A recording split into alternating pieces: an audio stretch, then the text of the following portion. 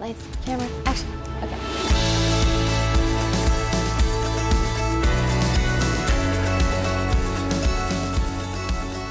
You're watching Food is Medicine TV, where we help you heal from the root cause. Today we're talking about your 3 major brain glands that control pretty much your entire experience of life.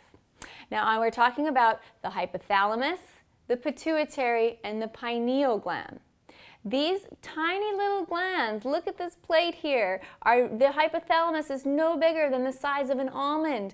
The pineal gland is no bigger than the size of a grain of rice, and your pituitary no bigger than a pea. If you can believe they control your entire experience of life.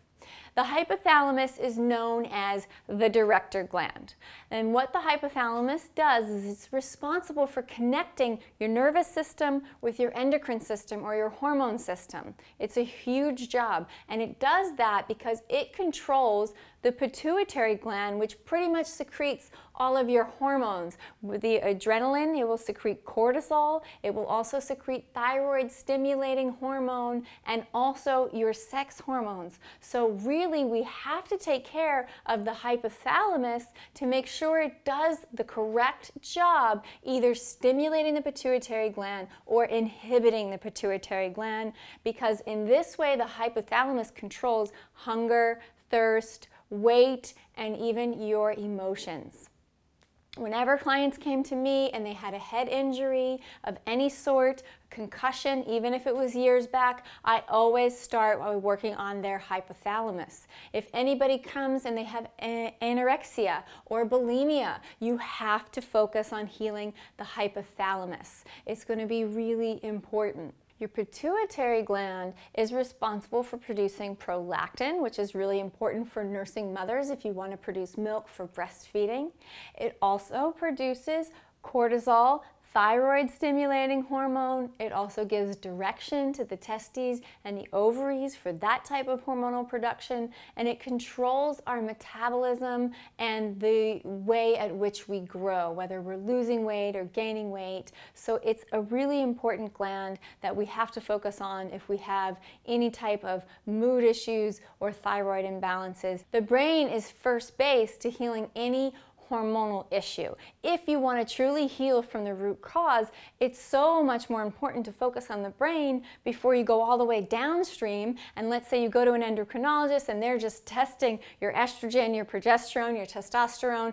You're low in this, so take this. You're high in this, so lower that, right? That is kind of the downstream end game approach. I like to try to balance the brain first and then let the brain create its own hormonal balance.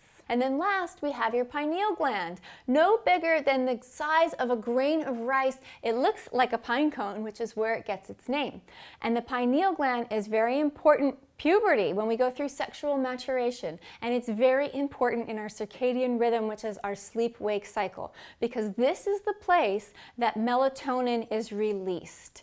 And so melatonin is the most powerful antioxidant in the human body because it's one of the only nutrients that's fat and water soluble, meaning it can reach every cell in the body.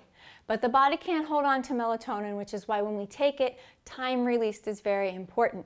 But the best way to support your pineal gland is to sleep in total darkness, because that naturally forces the body to produce the melatonin it needs, and make absolutely certain you have no fluoride in your water or in your toothpaste, because fluoride calcifies the pineal gland and prevents it from working properly. So I have laid out here for you some things that you can do to support all 3 of these master glands in your brain.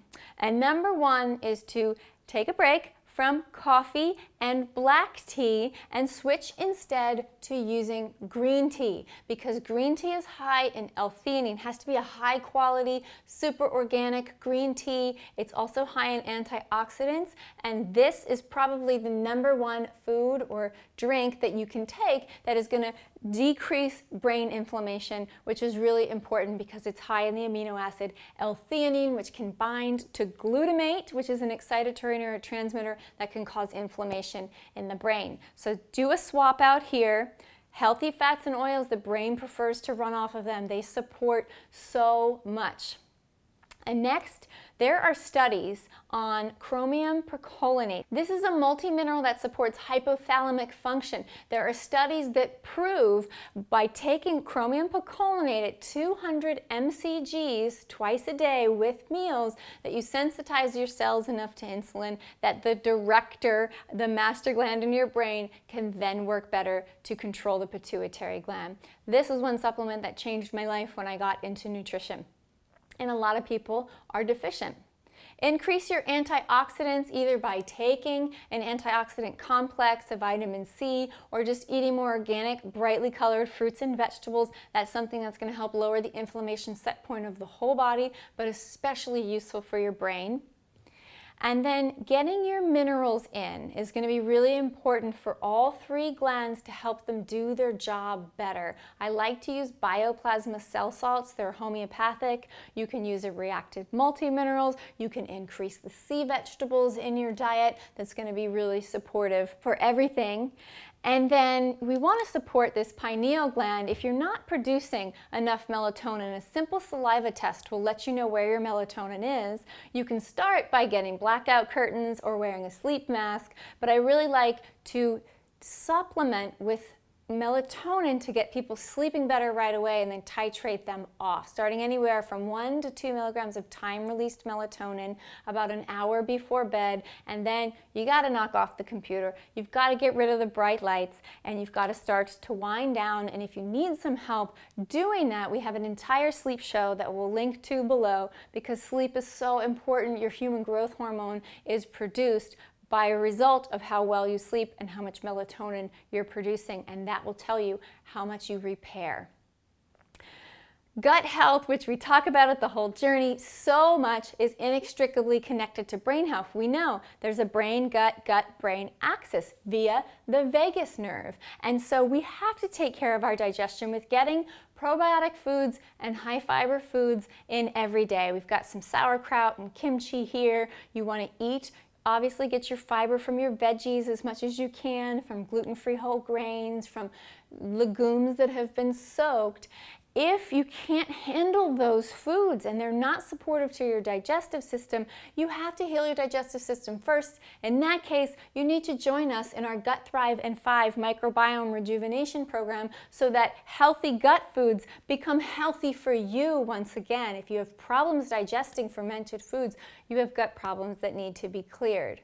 So you can see how the body is one systemic organism, and we want to get it working in harmony, starting by balancing this beautiful brain inside your head.